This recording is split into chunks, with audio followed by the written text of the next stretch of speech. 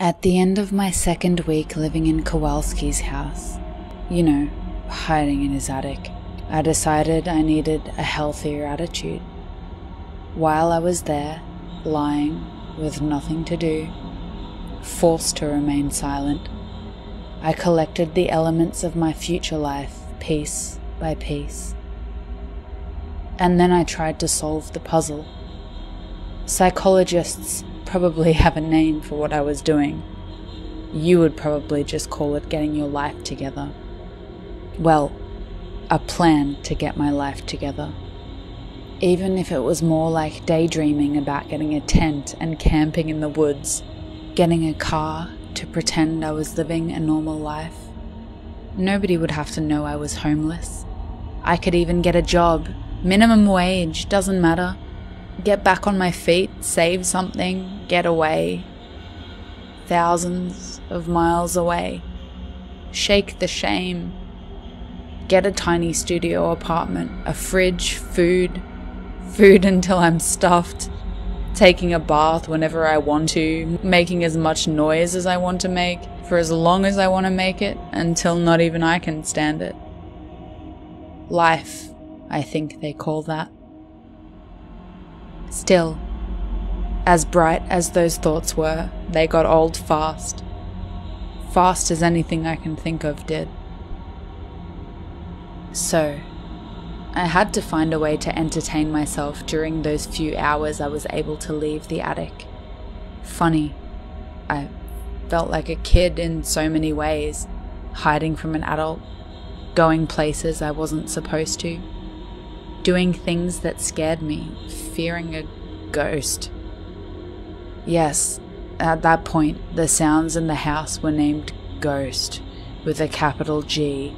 It was a name, not a noun.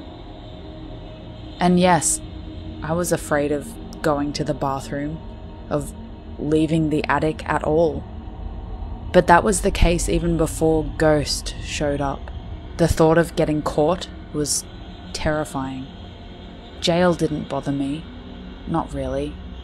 Actually, it would have been an improvement.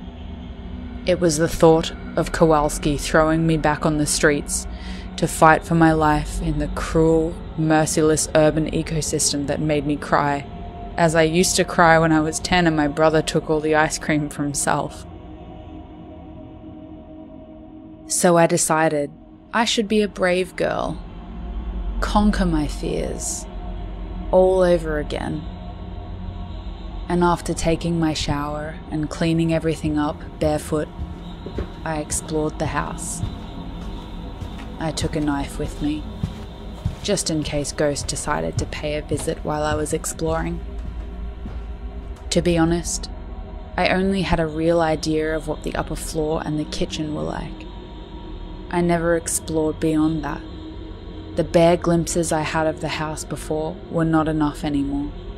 I started on familiar soil with the second floor, revisiting everything I had already seen and finding small new details that I missed the first time. There was a room with a small, child-sized bed and no other furniture. There was an empty room with a pair of paintings on the walls, nothing I could recognize. Not that I know a lot about art, or anything for that matter, but it seemed very amateurish to my eye. There was no paint lying around, no brushes. I assumed that Kowalski used to paint. And then I found this other room. I don't even know what to call it. Dumpster might be the right word. There was an old fan, a bunch of closed boxes, a table, shelves, books in Polish and English, a Paleolithic computer, everything just gathered, put there with no order, thrown in and forgotten, I guess. No, I didn't belong there. The first floor was very much like the second. There was another bathroom and the kitchen, as I've said. A tidy master bedroom and what I thought was a guest bedroom.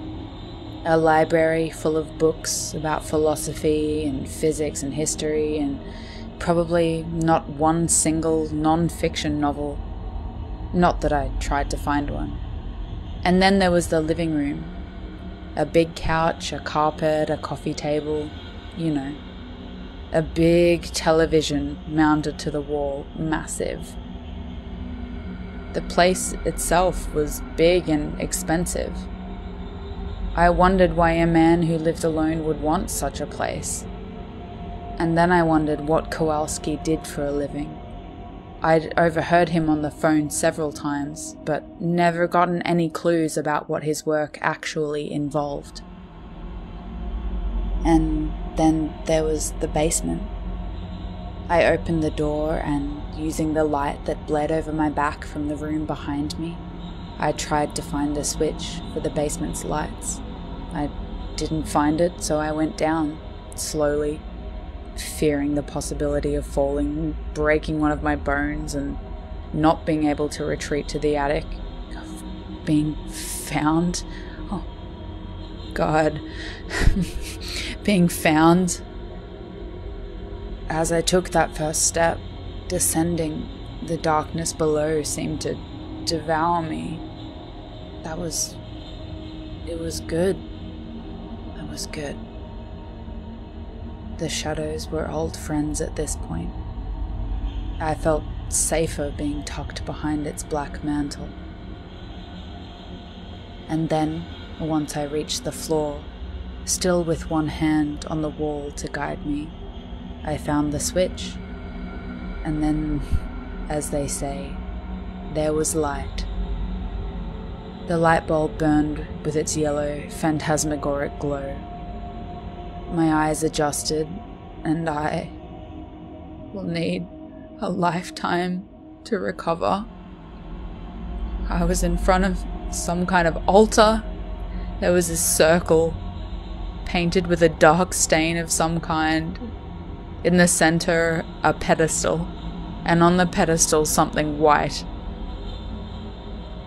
Pushed by curiosity and nothing more, I stepped forward.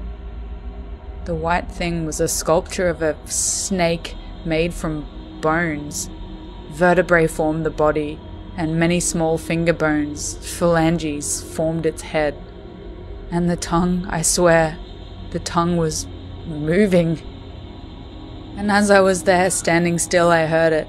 Footsteps. I ran. Like an idiot 15-year-old, I ran upstairs, back to the attic, heedless of who might hear me, instead of outside. I stayed in the dark, trembling, listening, and for a moment I was able to locate the exact place where those footsteps were coming from, behind me. But it was just for a moment. A minute or two later, I could hear it on the floor below me. Again.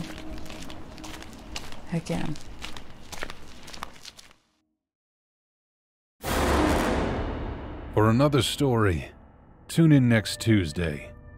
Meanwhile, watch another video. And don't forget to like, share, and subscribe. Check the description for our social media. And sleep well. If you can.